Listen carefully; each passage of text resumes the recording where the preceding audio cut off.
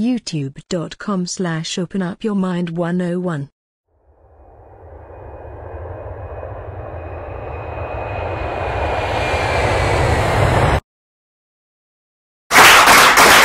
I'm not gonna be long. I'm gonna just bring on the brother who y'all all should know if y'all into hip hop. He go by the name of Professor Griff from the Public Enemy. Let's give Griff a hand.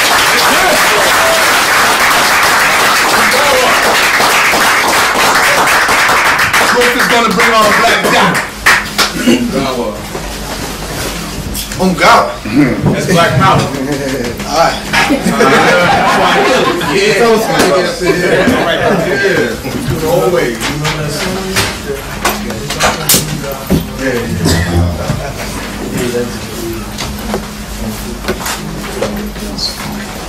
Greetings, how y'all feel today? Alright. First of all, I want to give thanks and praise to Almighty God Allah. Whatever you decide to call them in your day and time, wherever you at, spirituality, your spirituality, whether you call it religion or spirituality, I prefer to deal with spirituality as far as enhancing and enlightening myself, because the religion thing definitely got a lot of us caught up in some areas that we can't even get our behinds out of it. No doubt.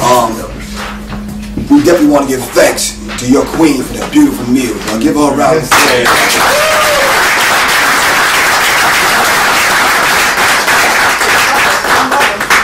Times when we eat like that, we get nigga-itis. We don't want to do nothing but go to sleep. That's right.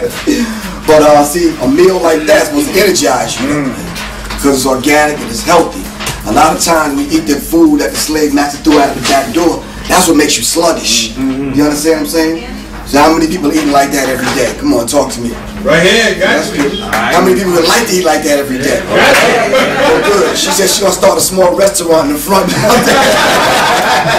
gonna serve us some meals every Sunday. But anyway, it's nice to laugh, because a lot of times when you see rap artists on the videos and that kind of thing, and you see them in concert, we always see them off at a distance. We never get a chance to talk to them face to face, shake their hand, and get to know them as people. You understand what I'm saying? A lot of times with them, they wake up in the morning, they got to put on the game and come out in the world and be a rapper. You understand what I'm saying? So I'm glad that Sarnetta invited me to come do the lecture November 27th. How many people was here?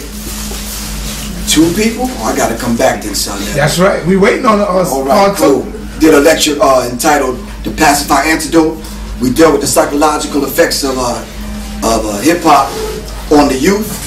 We dealt with the covert action against hip-hop and why it's affecting the youth the way it is.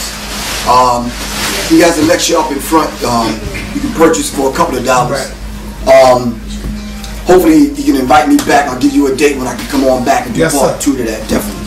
But I'm not going to be long, because I want to bring the brother on, because I want to sit down and hear what he had to say. I started out 5 o'clock this morning in Atlanta, Georgia, determined to get here so I can introduce the brother, because he did the same thing for me. You understand what I'm saying? And I'm doing that to let everybody know, and I want you to get this on film so we can let the other rappers know. We can't get too big that we can't come down to serve the community. You understand what I'm saying?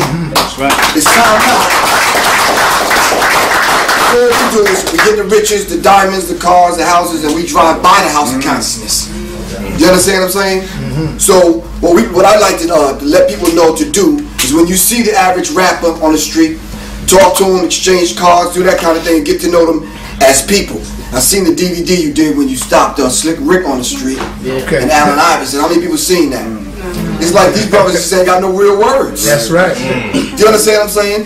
So what happens, and maybe you can explain it in your lecture, what happens when they go through that gate, that portal, that door, and they step to the other side where they don't know nobody no more? Do you understand what I'm saying? That has to stop. When Public Enemy first began, we wanted to serve the people and raise the consciousness level of the people. Alright, that was our first mission. All the other stuff came later on. I don't know what's going on now. Maybe we can talk about that later on. With what Chuck is doing and with what Flavor's doing on TV. I'm sure some of you seen Strange and Love and that kind of madness. Bizarre world. Right, so maybe we could deal with that a little bit later on. But I brought a few things I'd like to share with you.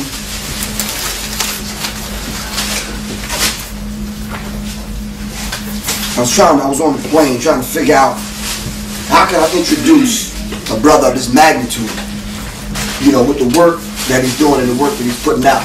It's hard to even say in a few minutes, you know, all that the brother not only has in the book, because the scripture teaches us that if all the seas were ink and all the trees were pens, you can never exhaust the words of Allah, because all Allah's words are not in the book.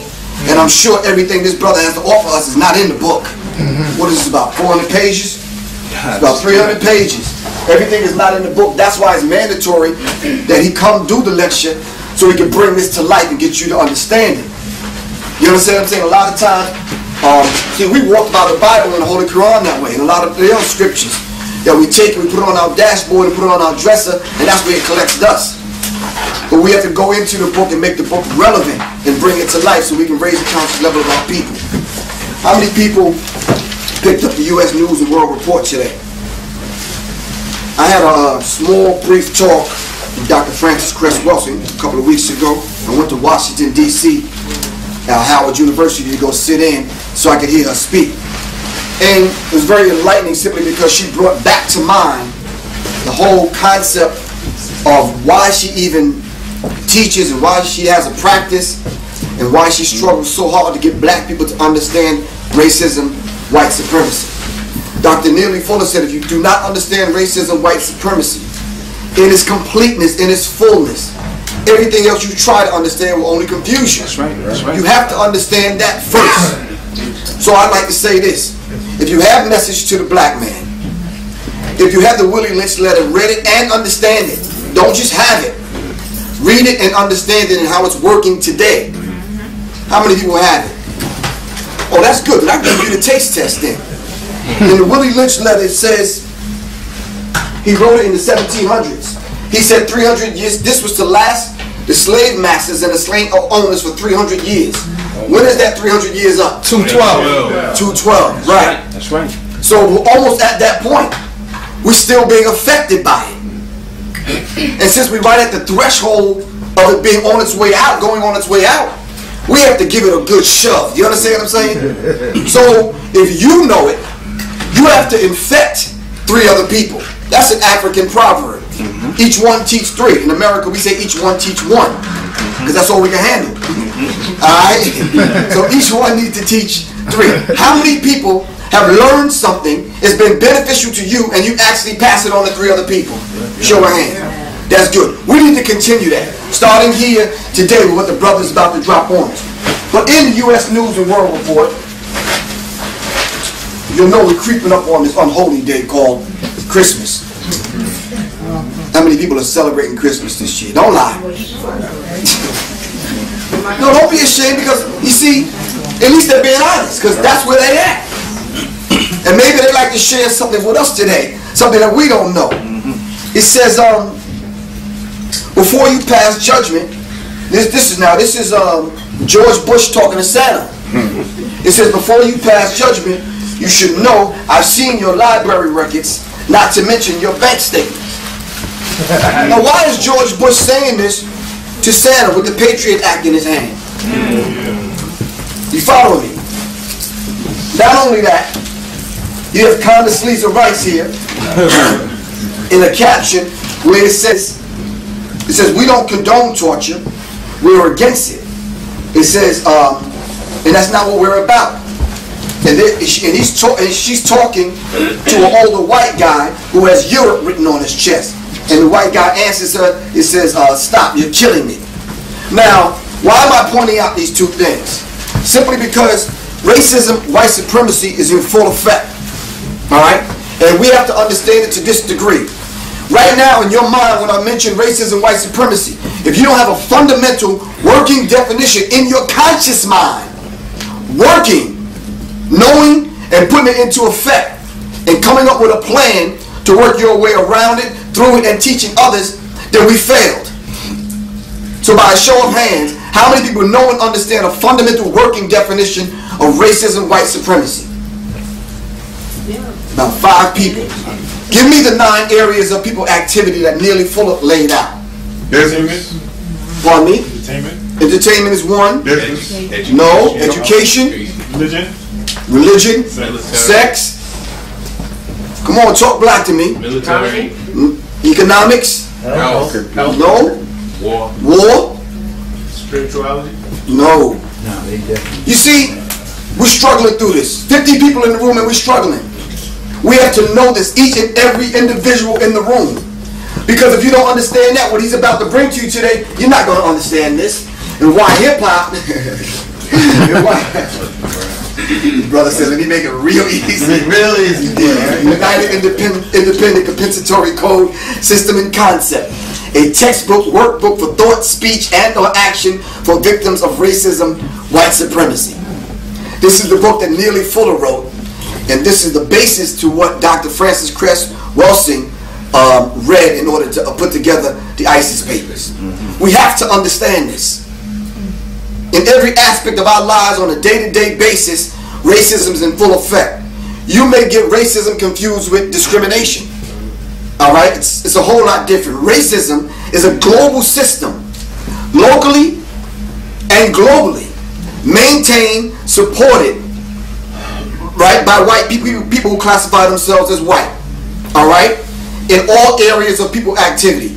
You have to understand this. Now, why am I bringing that to mind? Simply because everything that you're seeing that's going down on the news, you may get glimpses of it because I know you work hard every day trying to make ends meet. You may get glimpses of it every day. So when I get glimpses of it, I stop and I say to myself, okay, why is hip-hop in the condition that it's in today? Right? And why are the rappers making the kind of moves that they're making?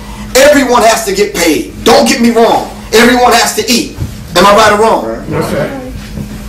But whence came this overindulgence of having to have 15 cars, you know, 4 and 5 houses, at the detriment of selling filth to the youth? And then we turn around and support our own destruction. Are you following me? Yes, sir. So I wonder if the rappers know and understand Mind Control of the United States by Stephen Jacobson. How many people have had this book or familiar with the book? Please, let's just not sit here today and think that we're going to remember this stuff. Take out a pen, piece of paper. I wish I had it to give it to you. Do we have some paper and pens up in the front? You need to get this information, or just buy the DVD. This kind of information is very important, and we cannot, as parents and as educators, right, let stuff like this get by us simply because we're responsible for the youth. We always say, okay, this song is on the air. I wonder why so-and-so, I wonder why the radio is playing this particular kind of song. But you see, as long as we sit back and allow stuff like that, it's not their fault. It's our fault. It's our fault. That's right. You understand what I'm saying?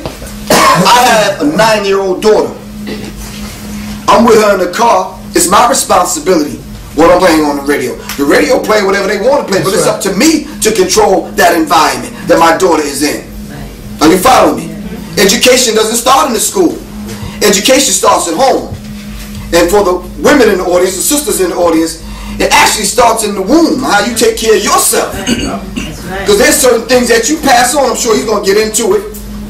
I don't want to bite into his lecture, but there's certain things that you pass on. Are you following me? Let me just get to the meat of this and I'm going to bring the brother on.